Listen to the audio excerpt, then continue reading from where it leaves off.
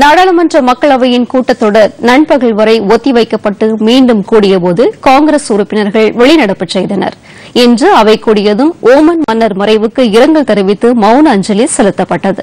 இதற்கு பின் அவை நடவடிக்கைகளை தொடங்க வேண்டிய நிலையில் மகாத்மா காந்தி குறித்து பிஜேபி தலைவர்களில் ஒருவரான ஆனந்த் ஹெக்டே சர்ச்சைக்குரிய கருத்துக்களை தெரிவித்ததாக கூறி காங்கிரஸ், திமுக, தேசியவாத காங்கிரஸ் உள்ளிட்ட கட்சிகளின் உறுப்பினர்கள் முழக்கங்களை எழுப்பினர். சில காங்கிரஸ் உறுப்பினர்கள் பிஜேபி கட்சியை விமர்சனம் செய்யும் அட்டைகளை ஏந்தி நின்றனர்.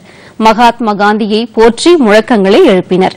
இதனால் ஏற்பட்ட கூச்சல் குழப்பத்தால் அவை நடவடிக்கைகளை நண்பகல் 12 மணி வரை ஒத்திவைப்பதாக மக்களவைத் தலைவர் ஓம் பிர்லா அறிவித்தார். பின்னர் அவை கூடியபோது தங்களின் கோரிக்கை பரிசீலிக்கப்படாததற்கு எதிர்ப்பு தெரிவித்து காங்கிரஸ் உறுப்பினர்கள் வெளிநடப்பு செய்தனா்.